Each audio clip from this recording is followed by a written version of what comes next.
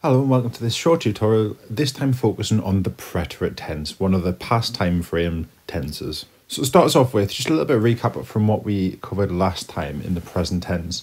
If you haven't watched the present tense video, I would suggest you watch it before watching this video, as it covers a lot of fundamentals that we're going to build on today in this tutorial. So what I would suggest you do now is just recap over the key terms that we use when we're talking about conjugation. So pause the video here for 2 seconds while you do that. So subject pronouns. Subject pronouns, remember, are pronouns that replace people who are doing the actions. These are the subject pronouns I, you, he, she, it, we, you plural, and they.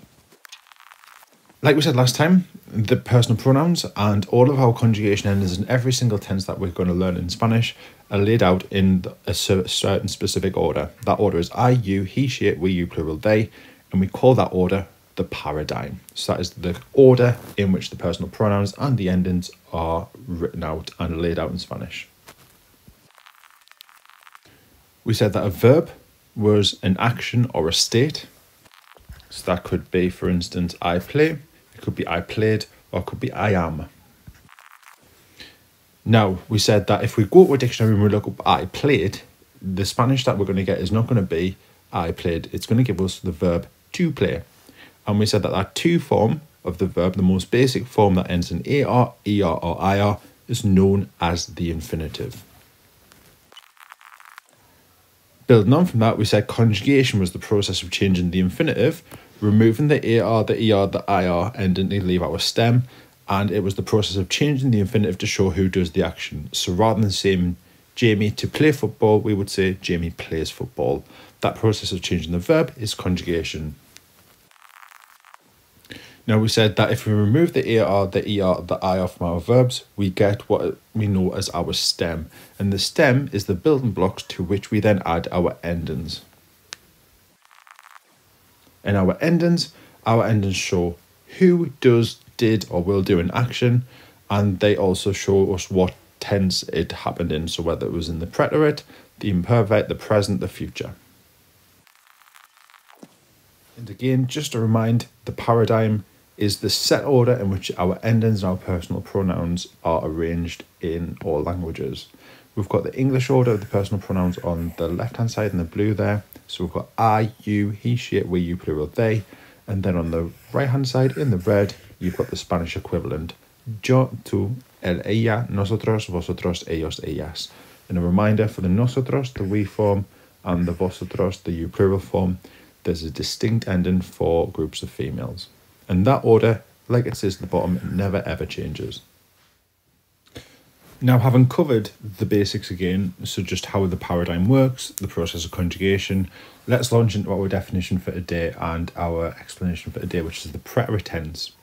Now, as I mentioned earlier on, the preterite tense is one of the past time frames, and it's used specifically to talk about completed actions in the past. And what I would be looking out for when you want to use it is if you're looking to say the likes of I travelled, I ate, I lived. I always explain to my classes that if you travelled somewhere, you weren't travelling, you actually got there. It's completed. The same if you ate a cake. The difference between I was eating a cake and I ate a cake, if you ate a cake, the cake's in your belly, it's been digested.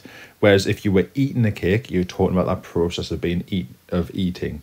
So it's talking about completed actions in the past. They've got a definite start and they've got a definite end. They've come to that end point. So, how to form it?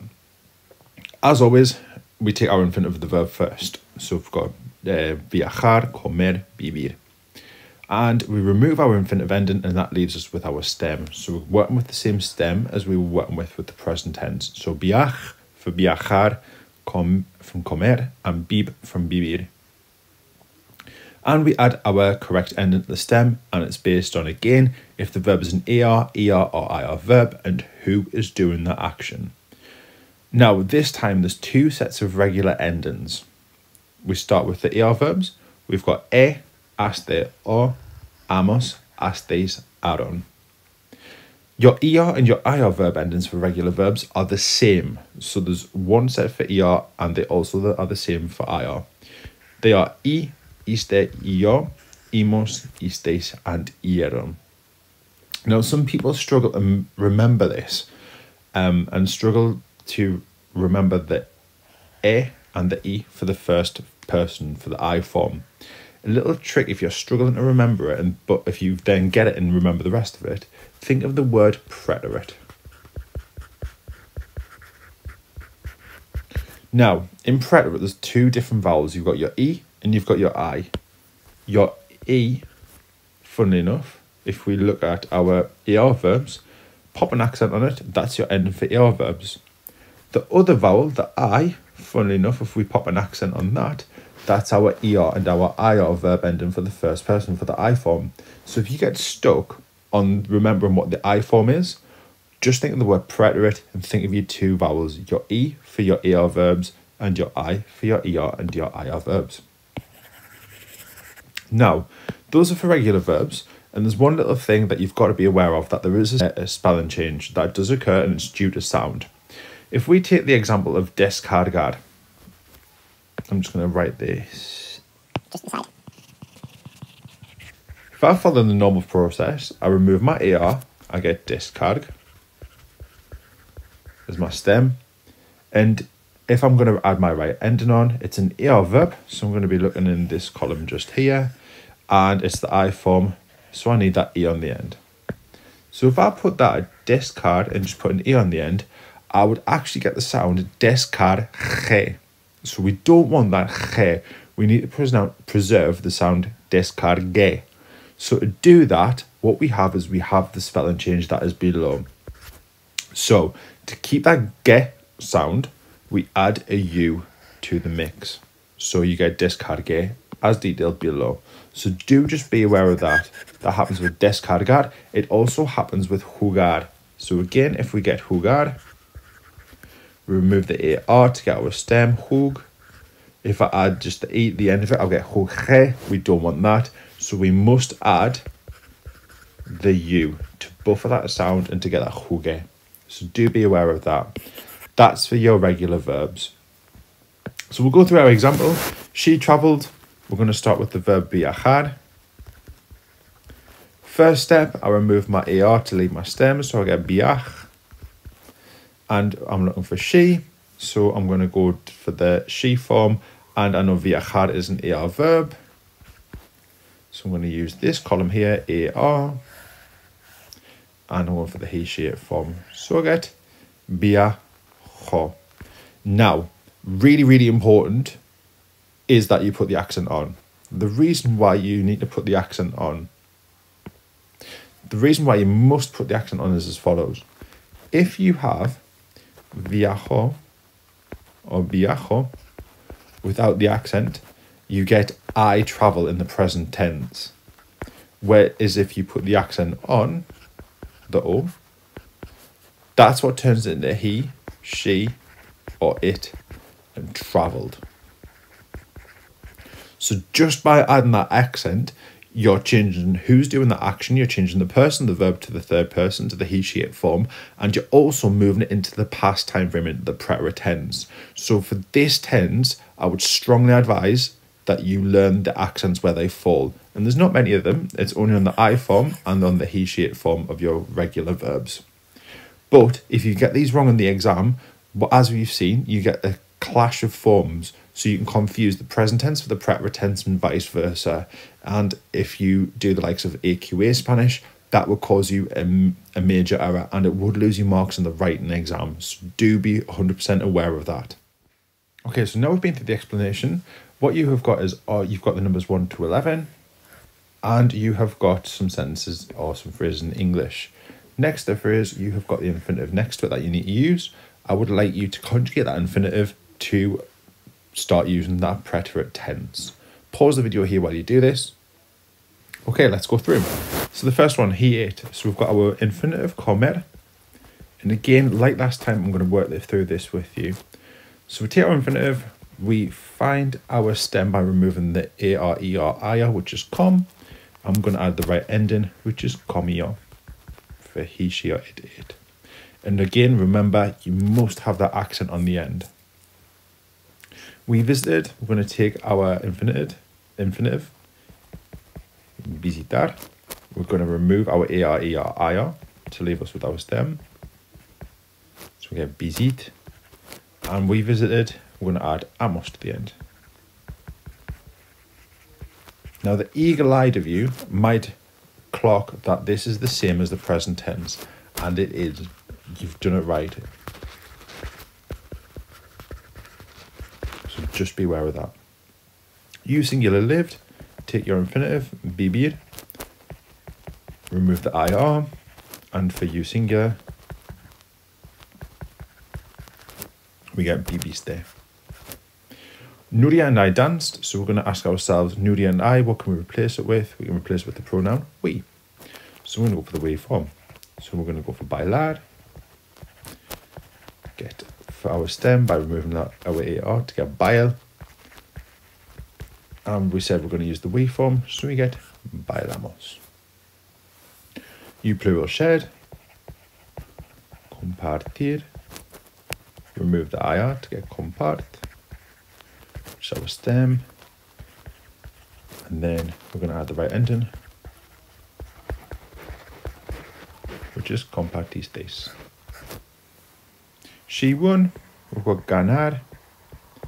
Remove your AR to get your stem, so you get gan. And this is a one again where you've got to be incredibly careful with that accent. If not, gano is going to be I win in the present tense, and we want she won, so it's gano with the accent. Billboard. We're going to substitute bill with he, so we're going to go to our stem first to compre. And compro. Again, another one where if you miss that accent, you're going to get that clash. And another one with a clash, escribir. To write, get our stem. Escrib. And for he, she, it. Escribió. They listened. Escuchar. To get our stem, remove that ear. Escuch. And we add that aron to the end. For they. They listened. And the last one, they downloaded. Descargar. Get our stem, descarg. Now this time, because we've got that A there, that G preserves itself, so we don't need to worry about inserting a U. The only time you have to insert the U, if you've got a G or an E, or a G or an I together, that's when you have to insert the U to keep those sounds separate. If you haven't got that, if you've got a G and an A, it's fine. You can leave that be. Now, as with all tenses, there are irregulars. With the preterite tense, I like to think that there has been two types of key irregular verbs. There's more than two types of irregular verbs. There's lots of irregular verbs in the preterite tense, and these are the ones that I think that you should know and probably commit to memory. The others, you kind of meet them as you go along. So these first type, the type 1, as I call them, are ones that you need to learn by heart, inside out, because there's no real rule with which you can learn them. The ones that do go together are ser and ir. If you look at ser and ir together, you've got fui, fuiste, fue, fuimos, fuisteis, fueron. They're actually exactly the same. So I would learn them two together. So I was is exactly the same as I went. Then we've got dar, to give, and ver, to see. And these ones are quite similar too, so I would learn these as a pair as well. So if you see dar, you've got I gave, and di, diste, dio. And the same with ver, you've got bi, biste, bio. So they're very, very similar. And lastly, hacer. Hacer's got that spelling change in the middle of it, the etho. So just beware of that as well. So these ones you need to learn by heart. Note though, with the irregulars, there's no accents on them, so you don't need to learn the accents. Type 2 are a little bit different. Type 2 all have the same endings, which are in the blue box just there. So you can learn those as a set of endings. With the type 2, however, where they're irregular is that they have an irregular stem. So andar, we would normally, if we were doing the preterite tense, remove the ending to get our stem, and we would add our ending to the end of it. So we would get ande. It's not the case. What you've actually got is you've got an irregular stem. So your actual stem, when you're forming the preterite tense, you start with andub, and then you add the relevant ending. So you've got andar, your stem is andub, caber goes to cup, estar, estub, haber, ub, poder, pud, poner, pus, querer, quis, saber, sup, tener, tub, venir, bin. So an example would be they wanted. So the verb to want is querer. And I can say that my irregular stem for querer is quis. So I'm going to start with my stem quis. And to that, I need to add this set of endings.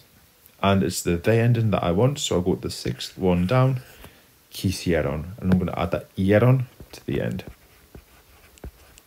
So I get, for they wanted, quisieron.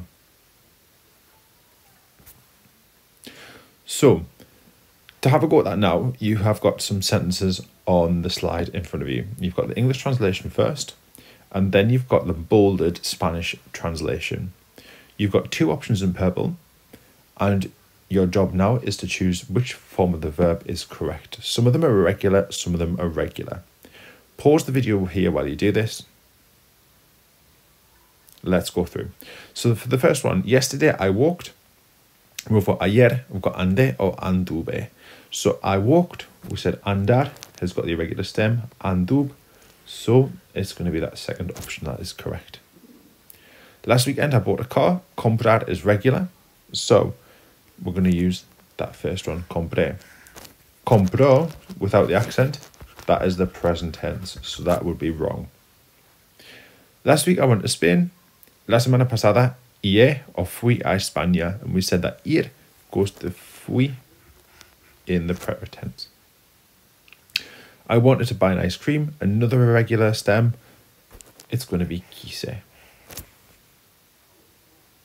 He did his homework. Again, he did is irregular. It's hizo sus deberes. They travel by coach. Viajar is regular. However, viajan, this is the present tense, and we want they travelled in the preterite tense, so we're going to go for viajaron. It was cool, and again, the verb to be is irregular, fue guay. You plural, set the table. Now this one, I've just realised as I'm reading it, sounds like it could be present. You set the table. I'm looking at it as the past, okay? And poner in the past goes to pus, so we've got pusistes, la mesa. I downloaded the song. It's going to be that second option. Again, if we had that first option, we'll get descargue. It's that sound change, that spelling change. And the last one, we go by aeroplane. This one's a sneaky one. Go is the present tense. So I'm going to use vamos. So finally, to finish this little tutorial on the preterite tense, you've got some blanks on the screen in front of you. What I would like you to do is just fill out the blanks, pause the video here while you do this. So let's go through. So the preterite tense, we're using completed actions. In the past, such as I travelled, I ate, and I lived. That's the translation we're looking for. We first take our infinitive. So it will be viajar, comer, vivir. So the two form of the verb. We remove our infinitive ending, and that leaves us with our stem. And then we add the correct ending to the stem based on if the verb is an er, or an ir verb, and who is doing that action. And our endings this time are that e with an accent on, aste, o with an accent, amos, asteis, aron. That's for our preterite tense, for our er verbs. For our er and for our er and ir, I, iste, yo, Imos, isteis, hieron.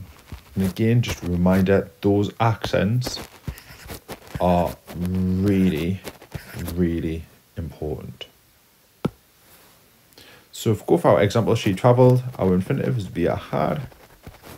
We remove our infinitive ending, and that leaves us with our stem, viaj. And the right ending, we know that viajar is an AR verb, so we're looking at this column. We know that it's he, she, it, so we're looking along here. So it's going to be viajó with our accent on the end. And there you have it.